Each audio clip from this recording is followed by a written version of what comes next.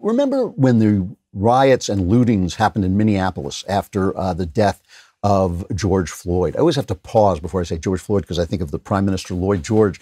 But after the death of George Floyd, there was the riots and looting in Minneapolis. And Donald Trump said, this is looting. And when the looting starts, the shooting starts.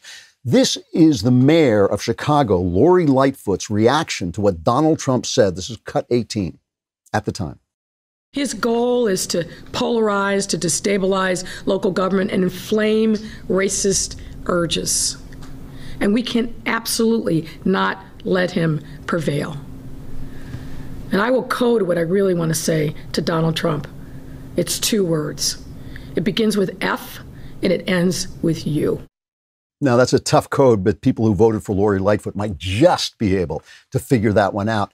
So this is what she said yesterday after her city, the luxurious shopping district of her city, was utterly trashed by violent looters after an armed gunman was shot in a running gun battle with the police.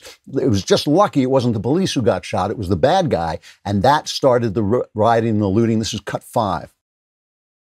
These individuals' engagement can only be described as brazen and extensive criminal looting and destruction. And to be clear, this had nothing to do with legitimate, protected First Amendment expression.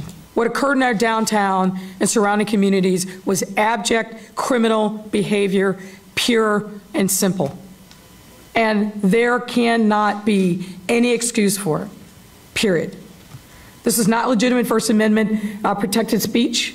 These were not poor people engaged in petty theft to feed themselves and their families. This was straight up felony criminal conduct. So those teeth in your ass, Madam Mayor, are the teeth of reality biting you. I mean, what's the difference between what happened in Minneapolis and what happened in Chicago? There is not. Here's what a Black Lives Matter leader said about the looting. This is Ariel Atkins, a BLM organizer, according to NBC Chicago, said, I don't care if someone decides to loot a Gucci or a Macy's or a Nike store because that makes sure that person eats. This is reparations. Anything they want to take, they can take it because these businesses have insurance. So in other words, the same BLM people who were rioting in Minneapolis when Trump called them rioters are the same people rioting in your city when you call them rioters. It's true. It is true that the death of George Floyd looks much worse than obviously the death of an armed gunman. And we don't know exactly what happened yet. A new video has come out that throws some doubt on it. It still looks to me like reckless policing, but still, and cruel policing, but still, just because something like that happens, just because an injustice happens, doesn't give people the right to loot and riot and terrorize the rest of the citizenry, who, after all, had nothing to do with it. It had nothing to do with it. And, the thing is, the aldermans in Chicago, they have this system where they have wards and they have aldermans in each ward. They know what's going on. They've been trying to complain to Lightfoot forever. Here's Anthony Beale of the 9th Ward. The city is in total unrest. In my opinion, I think the mayor has lost the confidence and the control of this city. She's listening to the wrong people, and the wrong people are the ones that's really, leading this unrest in the city of Chicago.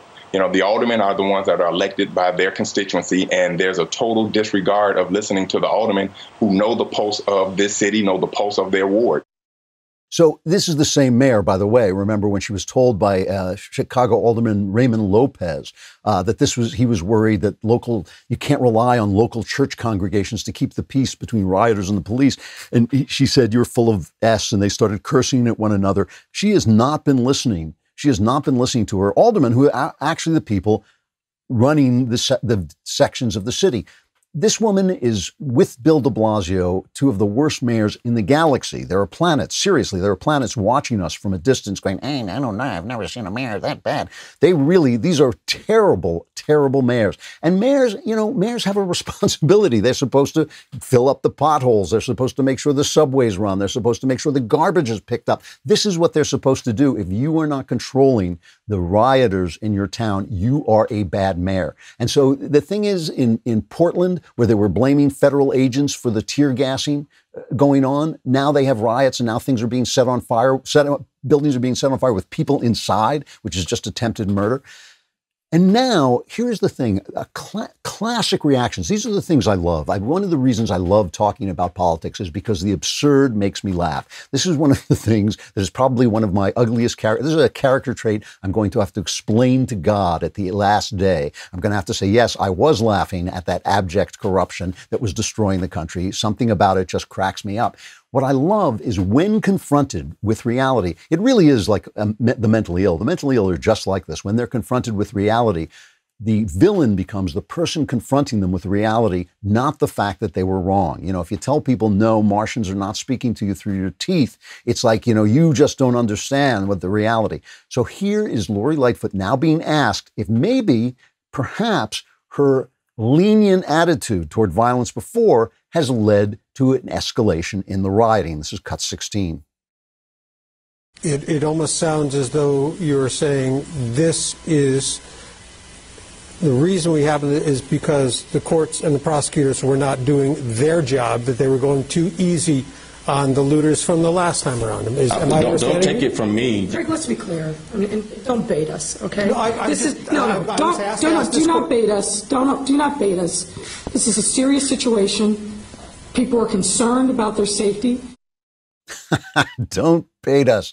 Don't bait us. You know, remember when Donald Trump would say to these guys, you're fake news. This is not the news. The things you're saying to me aren't happening, when he was right. And they said, oh, this is a terrible threat to the First Amendment. It's a threat to the First Amendment. This is not like an unserious thing, like telling people they can't go to church, but telling other people they can riot because you like what the rioters are saying, but you don't like the person that the people in church are praying to. That's not a threat to the First Amendment. But telling fake news people like Brian Stelter and Jim, look at me, I'm Jim Acosta over at CNN, telling them that they're fake news when they're fake news, that's a threat to the First Amendment. I love that. Don't bait me by asking me a hard question. Just like Nancy Pelosi said the other day to Judy Woodruff, a liberal reporter, if you ask me a tough question, you're basically playing for the other team. You're playing for the other team. So as reality bites back, as reality takes its revenge, as reality speaks up, which it always does, the gods of the copybook heading always come back with fire and fury and slaughter. When that happens, they just have nothing to say anymore except shut up and shut up. And you remember all of this, you know, the guy in Chicago, the police chief in Chicago, James Craig, points out the fact that so many of these things, so many of these riots, and this has been true since the 60s, start with a lie. They start with a lie about the police killing in the first place. This is cut 17. One of the things that we saw here in Detroit, almost eerily similar to what happened last night in Chicago, a false narrative was perpetrated by these criminals very quickly and indicated that an unarmed teen was shot and then called for people to come downtown to loot. The one similarity is that the criminals tried to do the same thing here in Detroit about 3 weeks ago when our officers were fired upon and we ended up using deadly force. They put out a false narrative that we shot an unarmed African-American man seated on his porch. Totally false. So I said that was Chicago. That's Detroit. He was talking about Detroit.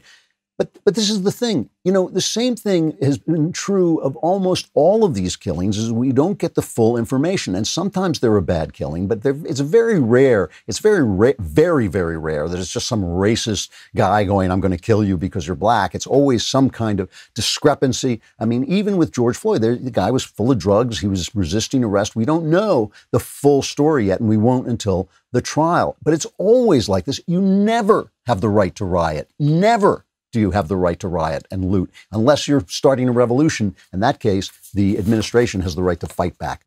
Before you go, one last thing. Hit the subscribe button so that you stay up to date on all our content.